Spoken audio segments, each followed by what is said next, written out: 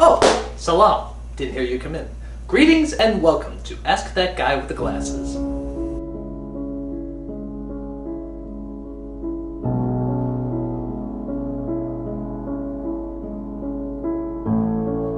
Why is it that after multiple loads of laundry, you realize you're missing some socks and are unable to find them anywhere in the house? What happens to them? That's a very good question. The answer, in all honesty, is your couch eats them, because he is in cahoots with the laundry machine.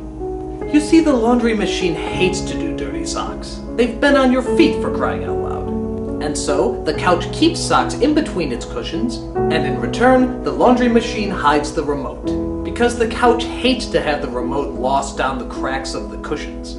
It's like getting a popcorn kernel out of your teeth. It's just so annoying. This is why couches and laundry machines are never seen together, so that nobody will have suspicion. Think about it. Have you ever seen the laundry machine or the couch together?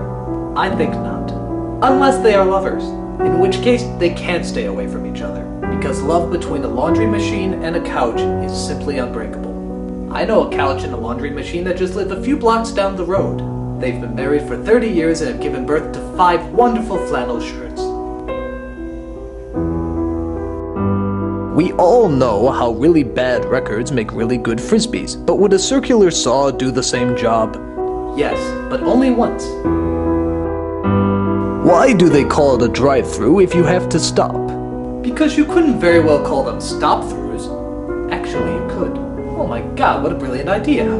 Stop-through restaurants. Stop before you go. I'll be rich. The only problem is, you gave me the idea, and therefore you will have to die.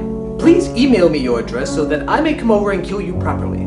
I expect your response very soon. And if for some reason you do not give me your address, I will find you. You never seem to hear your viewers come in. Have you seen a doctor lately? Perhaps you are in need of a hearing aid. What? A Trekkie dressed as a Klingon and a Star Wars fan dressed as a stormtrooper meet by chance in an alley. Naturally, a duel to the death is the only possible result. Who wins?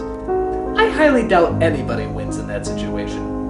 I would dare say everybody loses. Loses some dignity, loses some brain cells, loses what little they have left of their masculinity. Just all around loses.